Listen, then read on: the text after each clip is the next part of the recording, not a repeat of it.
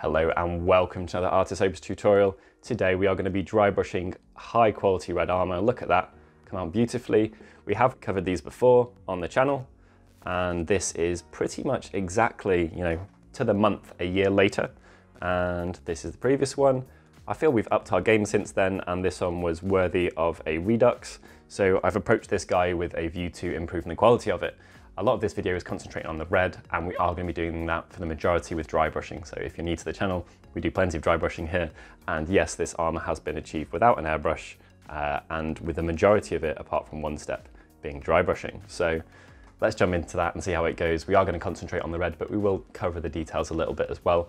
In the outro, I'm going to cover more in detail finishes, which I think is a really important part of red. So how satin, matte or gloss your finishes and what that'll do to the depth of the color and stuff like that.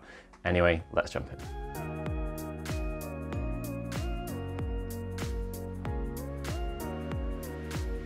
I have mixed up a color here. It's probably just going to show as black on camera. It is not black. You can see there against the black background. I thought I would take you through how I worked out the color. So on the palette, we've got Baden Black, we've got Hulger Blue, which is a favorite scale 75 paint of mine. Then we've got Mephiston Red and we've got Evil Sun Scarlet. So you can see the difference between those on the palette, hopefully. And essentially, I just wanted this guy to be, a little bit less, super shiny hot rod red and a bit more war-torn. So what I was thinking was to take one of my favorite paints, which is the blue, and kind of add some interest to the red that way. I like the coverage of Mephiston Red. It just works perfectly for me a lot of the time. It's a nice paint to paint with, it's quite strong. And then hopefully what we have here is the fact that a Baden Black, actually by black standards, has really bad coverage, which makes it actually quite, you can see how much I'm adding in. That's not normal for a black.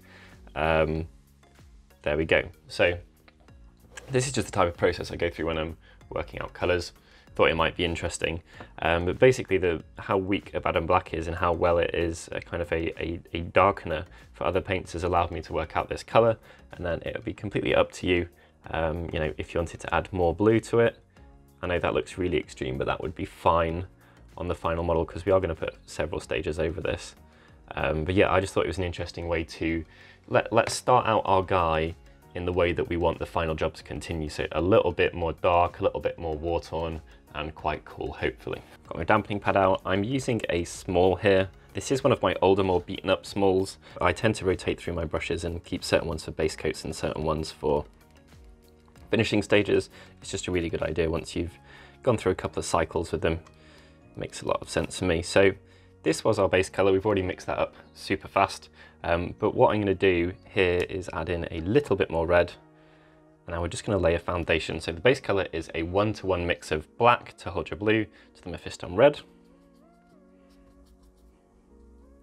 Make sure my brush is wetter than normal. These are beginning stages though, and this is, if you're going to concentrate at any stage on not building up texture, it is this stage. So it's fine to hit pretty much every single surface on the model. Just make sure that it isn't thick. See, I've got quite a lot out of my brush there. Just going to go back to the dampening pad rather than to the palette first. We're not looking to build up excess texture. We never are. This is so dilute though that you don't have to worry too much about, removing it or being obsessive about quantities or anything like that though. If you have the option to not have a gun in front of your guy, then by all means don't. And in fact, this guy, because he's a push fit, has allowed me to prep for that. So that's going to give me brilliant access to his chest piece, which, as a Blood Angel is a fairly important part of the model. If you're wondering why my palette's changed color, I've just put a few reds down on it because I think it's going to help us better see what's going on this guy specifically. So really pleased with that color overall. We're just going to add a bit more Mephiston Red to it now. So we're going to repeat these steps. The really important amount is how much is on the brush and how wet it is. So that's the thing that I'm going to be testing kind of obsessively before I go to the model. It's the dilution of the paint and how much paint is on the brush. Dampening pad will be getting use, and as ever, I'm going to test beforehand. You can test on the base because it will have been primed and picked up some of the same colors. Let's rock onto the dude. So keeping the pressure light at first.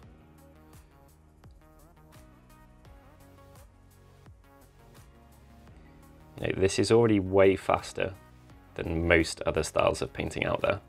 So there's no need to rush. It's very easy to think that because you're dry brushing, you need to go super quick. That is not the case. So don't worry about it. Take your time. My dry brushing, I try to keep it so it's not going in one particular direction. You know, that's often why I use buffing or circles. It's an extremely effective method, and we are trying to, you know, get the type of effect that maybe people would associate with airbrushing, but we're going to be doing it texture based. So the recesses should stay dark, which is one of the lovely things about using dry brushing on power armor especially. It's important in these early stages to really try and get into, you know, every angle, every armpit, all of that stuff. It matters less for the next ones. You just want to make sure that your shadows, you know, aren't black. They are the color that the model should be. And then you can get away with it in recesses as long as it, you know, it's from your base coat. Following steps doesn't matter nearly so much. With that stage done, what I'm going to do here is actually just set the small to the side, and I'm changing brush. Now there's a number of reasons for that. Mostly it's because I want to get a little bit brighter, and unless I stopped, clean this and let it dry, I won't be able to do that. You could absolutely swap to another small, but for people who've got the set, I thought I'd swap to medium. As I just mentioned, you know, we're not so worried about hitting all of the recesses perfectly at this stage, so going to medium may seem a bit odd, but it does make sense for that reason. So what we're going to be doing now is going to be rekindling our mix. Obviously it's got more pure Mephiston red in there. We're going to keep a tiny bit of the blue, and we're really going to make sure to dilute this. Both Abaddon Black and Hold Your Blue are pretty wet paints. Mephiston Red is not nearly so wet in my experience. If anything, I'm going to over dilute, especially at this beginning stage, because it's also quite a strong color. So let's see how this looks. Let's test it on the back of my thumb, and then let's pick somewhere that isn't too important. Let's go for his ankle to see how this is looking now. Okay, that's looking pretty good. So I'm just going to continue like that. It's going to take patience, this step. This is probably the longest step. I'm looking to build up what is a much brighter color, but I want to do it subtly. So, you know, there is no rush in comparison to normal painting or layering or whatever. You know, this is still incredibly quick. So don't stress yourself. Don't worry. Just pop on an audiobook and, you know, 5 minutes later, you'll have done something that probably would have taken you 15 minutes with any other method that I can think of.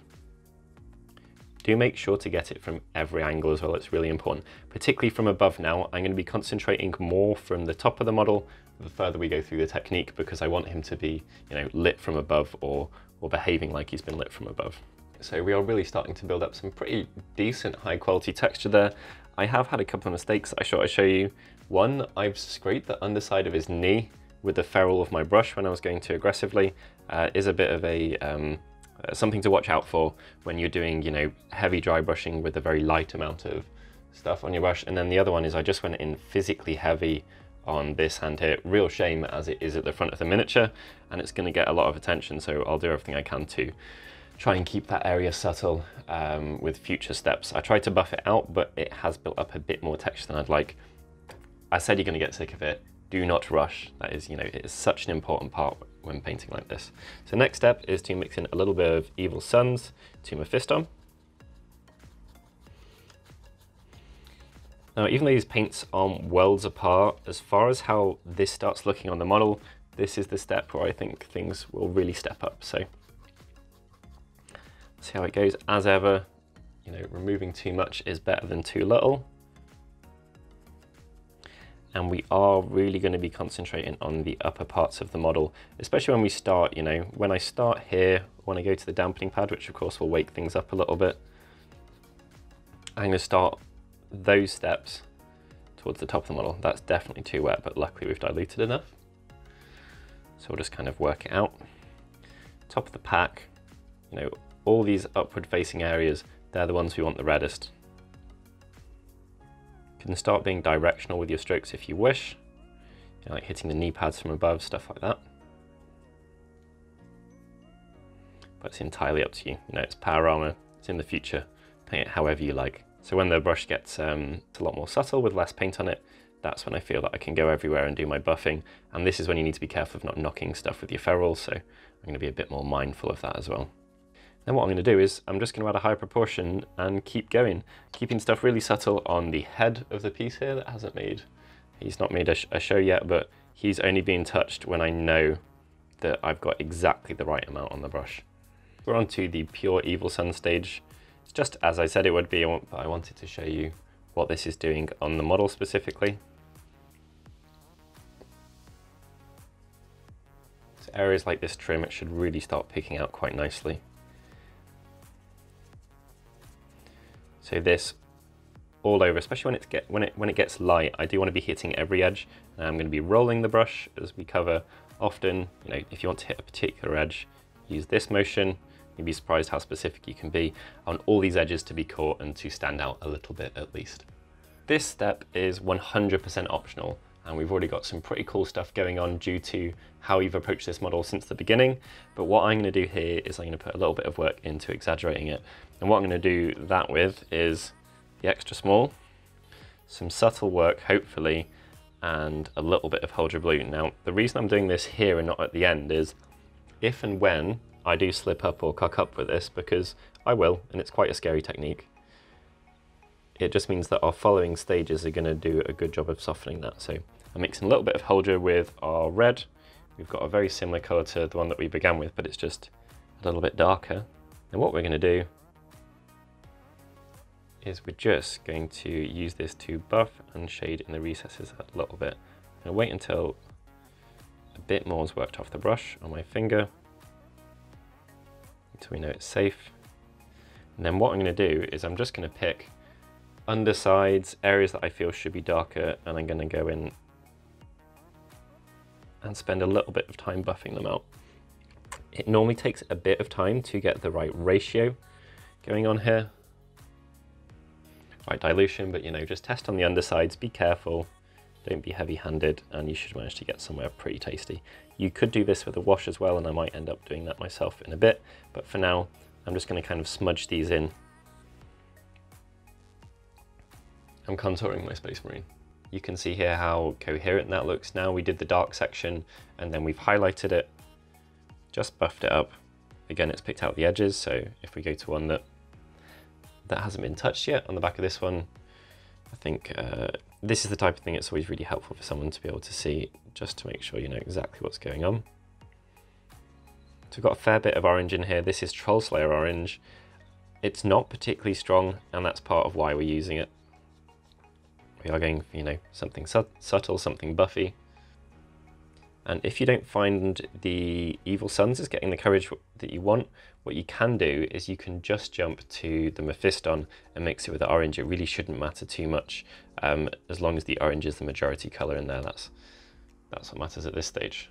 So this is how we're looking. You can see the darkness there. I think that's been pretty successful. And actually, I really do think this would benefit hugely from a wash. It could look pretty amazing if we popped those recesses and those little panel lines and stuff like that. So yeah, this is it. Just Troll Slayer all over. Concentrate on the edges. You can mix it with Mephiston if you prefer to Evil Suns, or you know, any red, whatever it is that you're using. Just make sure that you remove a huge amount of it before going to the model, and you know, be willing to use some nice specific rolling to make sure that you catch particular edges. I've actually changed paint brand, but you could absolutely, I've just gone for something that's a little bit more pastel-y. You can see these are pretty much the same color though, so you could use Fire Dragon Bright here. Whoops. Whoopsie. Yeah, so you could use Fire Dragon Bright. I've gone for a Pro Acryl paint though, just that orange.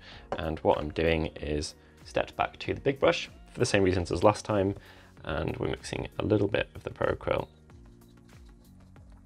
in with the red that we've got on our brush, and we're going to very carefully buff this up, you know, baby steps. You can stop this at any stage you like, you know, it depends how much detail you want to put on. You might just not like the look of going to an orange. I get that. A lot of people have, you know, fairly strong opinions about red, myself included. I just wanted this one to have quite a bit of depth. Test it elsewhere. And buff it up. Now we do have to be careful because this is pastel. You are going to get it picking on grains a little bit. I don't mind that too much for this model in this instance, but you know, it's completely up to you. So you can dilute further to get around that, or you could just not go this bright. That would be pretty easy. I want this guy to be pretty lit from the top though, as I am trying to kind of suggest that he does have an angle of lighting and that he gets darker low down. So if you do find ever that you've gone too orange and you don't particularly like the tone of how you've been, you want to bring it back to red, I have a really simple method for you. This also adds a bit of depth to the armour, which is great. So I'm using Blood Angel's red here. You know, no surprises there. You could use Flesh Terrors if you wanted something a bit deeper though. I really, really, really rate this one. I think it's amazing. Anyway, what I've done is I've just diluted it a little bit with water. Quite a lot with water actually, probably about 50-50. Then you're taking a lot of the excess off your brush, and I'm using it completely as a glaze. So this is not pooling in recesses anywhere. This is coating the entirety of the panels. And what it's going to do is it's just going to pull them a little bit more into the reddy spectrum than the orange spectrum, whilst, you know, it's not going to delete any of the depth that we've added, and actually, if anything, it should add to those shaded areas. So he's going to be coated in that, and that should really kind of pull him together. I really like this, like, now that I've coated it in it. I think it's got a lot more depth to it, and it is more in the red spectrum for sure. I've just put down a little bit of a panel lining wash in the recesses. It's just a mixture of our Huldra Blue and Abaddon Black. I've dotted that in there, and that should help push the contrast. Really pleased with how this is overall. It's now stop procrastinating and do all the boring steps. So I'm going to undercoat the metals and all of that type of stuff. But overall, the effect here we've got is really good. Something that I just want to note is, because of where we've made the model dark with the smudging blue stage, these rivets are really going to pop out in a lot of the places where they are on the Mini. So pretty excited for how that's going to look. And I am actually tempted to do the piping silver. Normally I just make it dark, but we'll see how it looks when the rest of the areas have been sectioned out, just to see, you know, what is the best way to go about that. Okay, so just fairly normal base coating. As normal, I've mixed my Retributor armour with some brown. In this case, I've gone for quite a warm one. It's a favourite of mine, it's Doomball Brown. So pop that in there. I just wanted to show you, not that it's something hugely special, but the way in which I'm going to highlight the black grey section of his bolter. So I realised that I should have done this before I started painting the silvers, but what we're going to do is we're just going to buff this up basically. What we should build up to here is a lovely soft, slightly edge highlighted kind of tone, and then I can wash it down with black if required. I've actually grabbed Slanesh Grey of all colours for my next step. Bit of a weird one, but I think it's quite a soft one, and that's what I'm going for. It is also going to get washed down, definitely, so it's just highlighting up his insignia. You may wonder why I've only touched one bit of it, and that's because whenever you're painting something like this, you may as well use push fit for what you can. So I'm going to paint the bits that you can see easily. So that's going to be top of his head, top of the right wing, as well, as it is a little bit more open there. But yeah, there's no point painting any of the stuff that's going to be permanently hidden behind that arm well. I just cycle through Retributor, then I'll add a little bit of silver increasingly to it. I'll just use Vallejo Game Air Silver, and we'll get this looking nice and shiny. So in order to keep that chest plate kind of shiny and attention grabby, I'm using a bit of Cryptic Armour Shade Gloss. It's diluted a fair bit here. What we're going to do here, I'm using an M1, but any detail brush is okay. I'm going to drag it towards the recesses, or push it towards the recesses and my strokes there. And what this should do is kind of exaggerate the depth in those wings by kind of contouring it.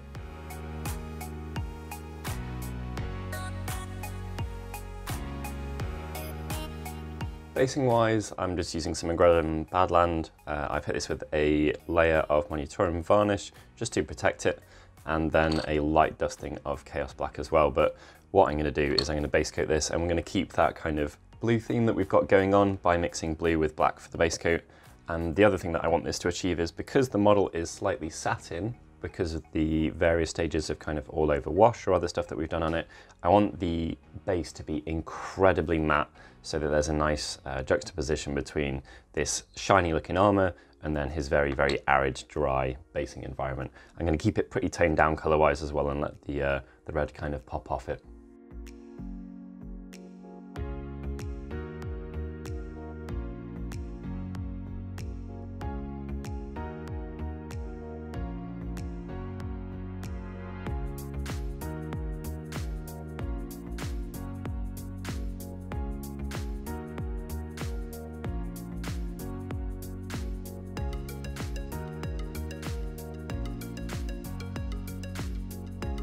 So at this stage, I often do this about 80% of the way through and 90% of the way through. I'm going to pop him off this, put him on his real base, and that will give me an idea of how it's going to look overall. And you know, that might affect some final decisions that I make on the model. I'd rather leave myself with the ability to be flexible than, you know, decide everything and complete it 100% and then put him on there and realize that I need to adjust something.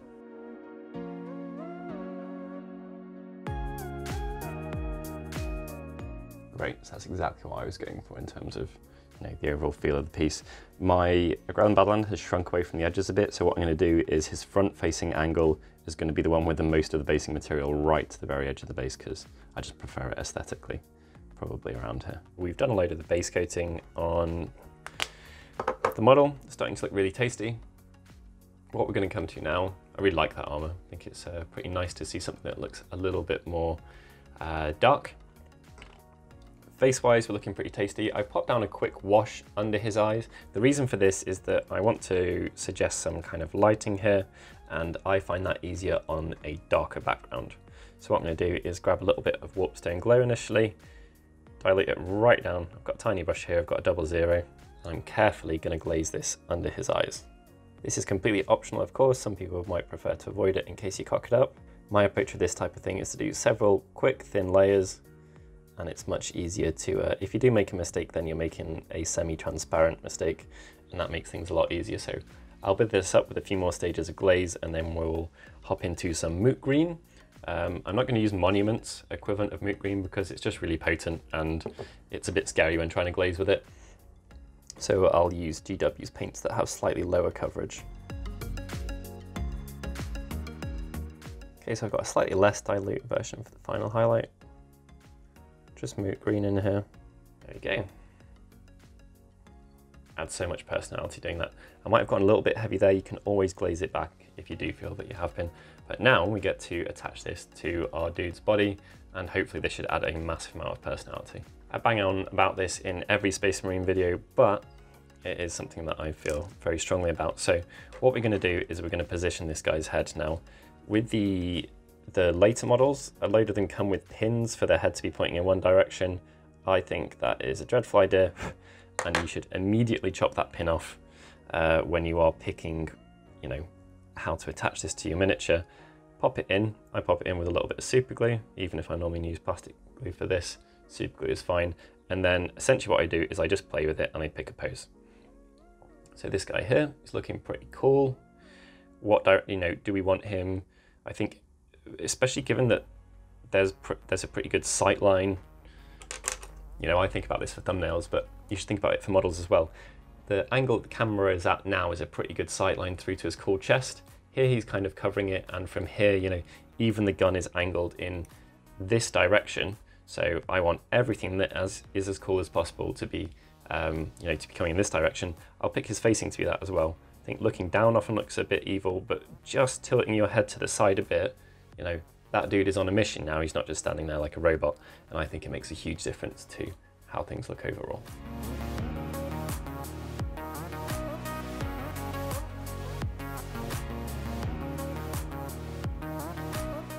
Looking good. So if you're wondering what the back and forth was there, I simply went back and softened things multiple times with microsolve further, and that just helps, especially if you let it dry between it, it just helps it adhere slightly closer to the surface. So it's not super smooth because it's not gone onto a perfectly smooth surface, but what we can do here is give this a varnish, and then I probably will actually do a little bit of, I'll glaze the contrast over it again to make sure it's coherent with the finish of the rest of the model, and that should really help tie it together. If it doesn't quite work at that point, you can always paint it a bit or indeed weather it, and that should help a little bit too. So I'm actually using the Max Matte Varnish here from Green Stuff World. If you want to see what this stuff is capable of, this section of my palette, which is darker than the night, should give you a good impression. It's potent stuff. What I will be using that for is I'll varnish down the shoulder with it, and then I'll be able to bring it up again with the wash. But also these sections where I put PVA around the feet, which you can see there, I'm gonna varnish the entirety of the base because I want it ultra matte, and this is the perfect product for it. So I'm gonna dilute it quite heavily with water for the shoulder pad.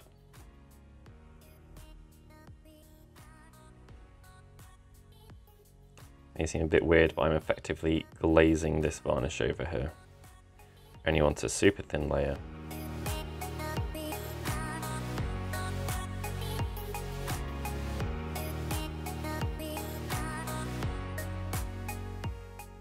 There we go, so that should hopefully hide that PVA a bit. I wanted to use the PVA. Normally I would pin it, but a lot of people ask what to do if you don't have pinning equipment. The kind of PVA dribble underneath is a pretty good way to get a very, very solid bond to your base.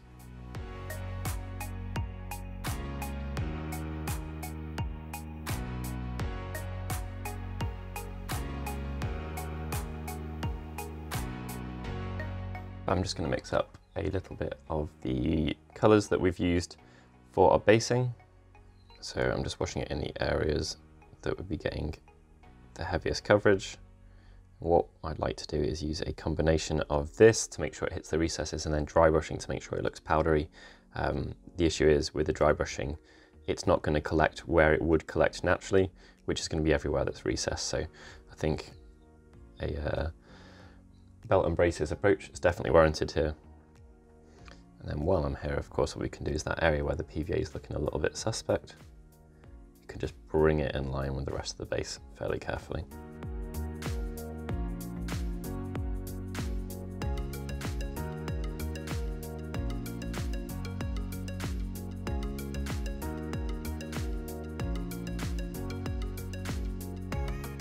I think that's been super successful. Look at the difference that's made to the model. You know, we've got a satiny finish to extremely matte now. You know, this stuff always looks powdery. What I'm going to be doing here is I've got a old Tamiya cotton bud, or Q-tip if you're American, and these things are amazing. I use them for cleaning my airbrush because they don't molt. They're absolutely phenomenal. What I'm doing is I'm just knocking back a bit of the wear and tear that I've put on the edges to make it look like it has been knocked off the edges during, you know, use. Now, you do have to be quite careful with this. You don't want to remove anything but the dry brushing. You do have to be fairly physical to do that. So it's a bit of a fine line, but I think it's worth it. Because this should really, you know, a lot of these areas should have been kind of scuffed clean, leaving other stuff in the recesses. So let's see how successful this is. Nice, so he has properly been in the wars. All that remains is for me to kind of bring this super matte shoulder pad, I'm not sure if that shows up on camera, but bring it in line with the rest of it. The transfer's not been completely perfect, but mine often aren't, so there we go.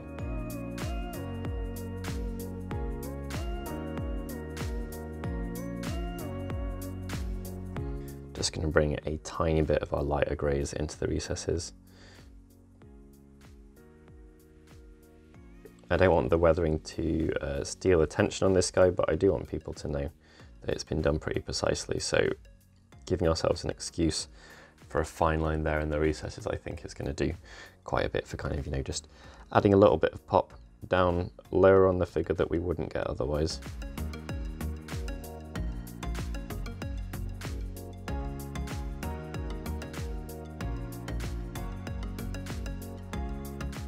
We are done. So this guy, I feel, has been hugely successful. I do feel it's a real upgrade from the previous one we had, and I'll tell you the reasons why. I'm also going to cover the satin matte thing that I touched on in the intro of the video, and I've dipped into throughout. So this guy here, his armor is slightly satiny finished. That's largely because the glaze we use, but also because we've used a lot of Games Workshop paints on there, and they do tend to have a satin finish. So what I really like about him is he goes from lighter to darker, top to bottom in terms of the red, and then he goes from weathered and matte to less weathered and less matte. I'm talking about weathering, not chipping and battle damage, but, you know, the ground, his environment, the dust working its way up his legs. He goes from more matte to less matte, bottom to top. So what you've got is armor that looks pretty shiny, and it looks more shiny up high and more dusty down below. Brilliant. And then we've put him on that base. Now, this is a tip that I got not directly from, but from looking at the work of Gareth Nichols, who is an extremely talented painter and has been for literally decades. Really, really talented, especially known for his super smooth glazes, painter. And he often put his Blood Angels on a very dark base, or at least a desaturated, bold and simple base. And that just made the red really, really shine and speak for itself. So I kind of have tried to touch on that here. Nothing wrong with doing other bases, but, you know, for this one, I thought that was very appropriate. Anyway, the finish of the model. So with red, a lot of the time, if you don't have it as super matte, especially if you're not doing some crazy, you know, true like non-metallic metal style painting on it, not true metallic, the exact opposite. It's really helpful just to add some depth to it, and I've done that by adding the wash in and having the blue in the recess. There's a number of ways you can achieve that, but I think, you know, I could have maybe even gone as far as giving it a satin varnish, which we did do with this guy back in the day, and that just helps add a little bit more history and depth to the red, and it pulls it back from being orangey to being deep reddy, which I think it's my personal preference, at least for reds, generally speaking. So I'm really pleased with how he's come out. Do consider matte, satin or gloss during your painting, and just view it as another type of contrast. So, you know, if you want to make your cloth look super clothy and soft, you can hit it with a matte varnish. I use this one. AK have got an equivalent as well, and numerous manufacturers have one. This seems to be pretty good actually, it's nice to work with. Thank you very much for tuning in. If you're not already a subscriber, then please do subscribe, hit that bell notification to be notified for future content, and let us know down below if there's anything you'd like us to cover in the future in tutorials or in terms of education or anything like that.